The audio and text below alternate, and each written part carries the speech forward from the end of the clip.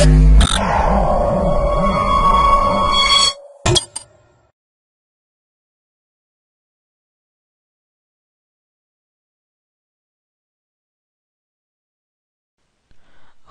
welcome to myprojectbuzzer.com. This video will lead us to the demo of cyber physical system security with Deceptive virtual host for industrial control networks. Cyber devices are used for the physical process. They control themselves and humans also interfere in the mechanism. Dynamic virtual honeypots are efficient for observing and attracting network intruder activity.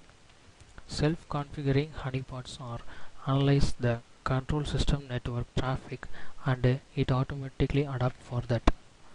Four-step algorithm has developed for automatic creation and update of a honeypot configuration. Automatically created virtual hosts were used in this system with an anonymity behavior system in an attack scenario. First of all, capture the packets that transferred in the network, because in network nodes can transfer the data, so that these data are sent through packets. These packets are captured by using the software called Wireshark. This software is used to capture the packets that transferred from one node to another node. Using that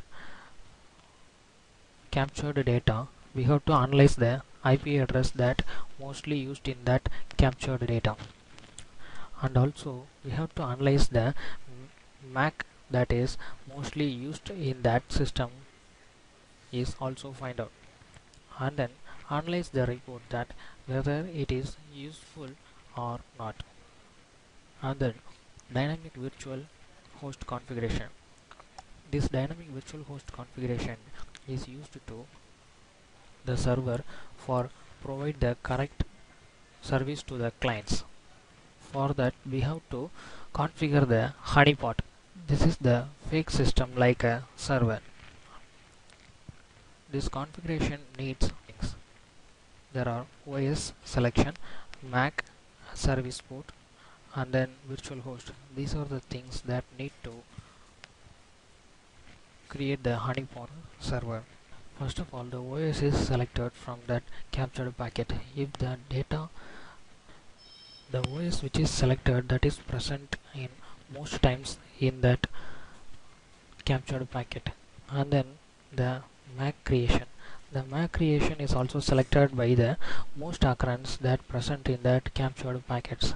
Likewise, the service port. This is the port number that used by that nodes in the network.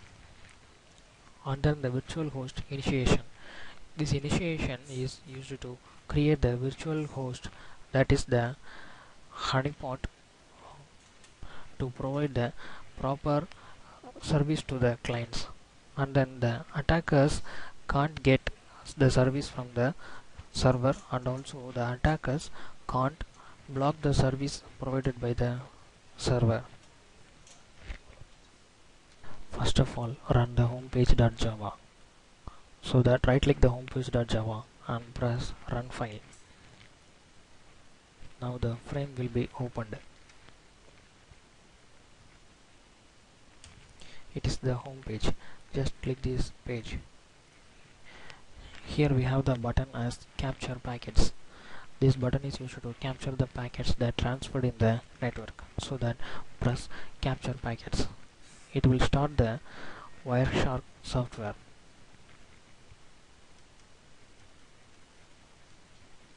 Now the Wireshark software is started. Using this software, we can analyze the packets that transferred in the network. First of all, we have to select the local area connection and then press start. Then the software will start to capture the packets that transferred in the network.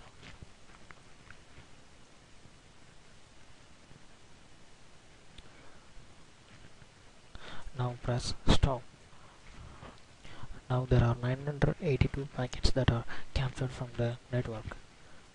And then go to file.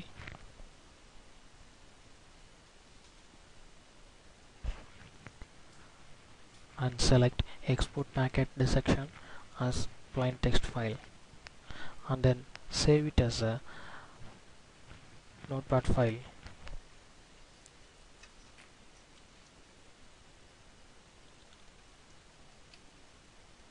Press save button. Now these analyzed data are stored, and then press the browse button. Using this, we can select the captured data that is saved as a notepad file,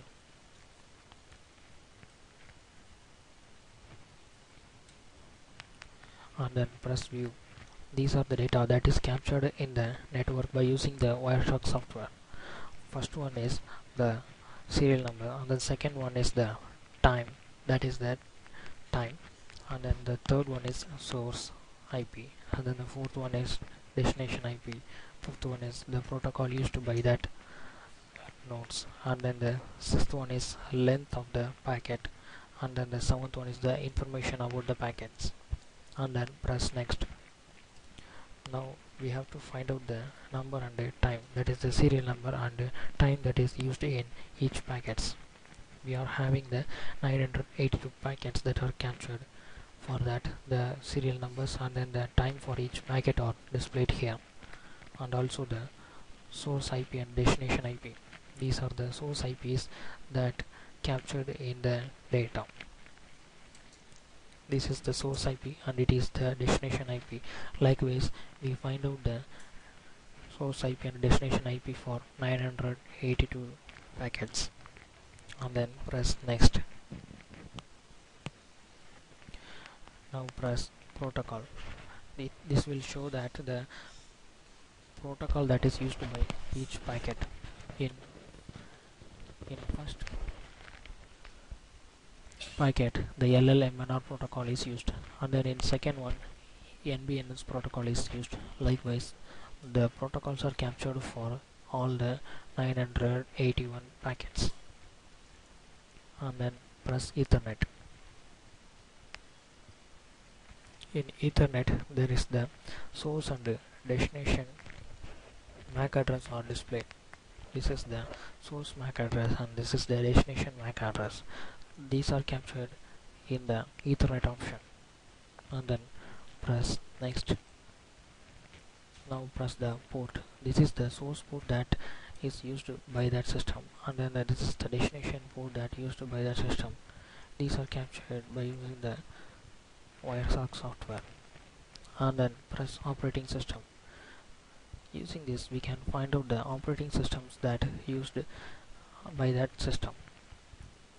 The first one is Unix, second one is XP, and then third one is Linux, fourth one is Unix. Likewise, for all the captured packets, it have the operating systems, and then press next. Now we have to configure the honeypot. Now press honeypot configuration. It shows that the destination IP, protocol, Ethernet, port number, and operating system. All the attackers in the network targets this type of system and send the request to it, so that the normal clients can get the service without any interruption. The attackers can't block the service provided by the server, and also the attackers can't block the data that get by the client.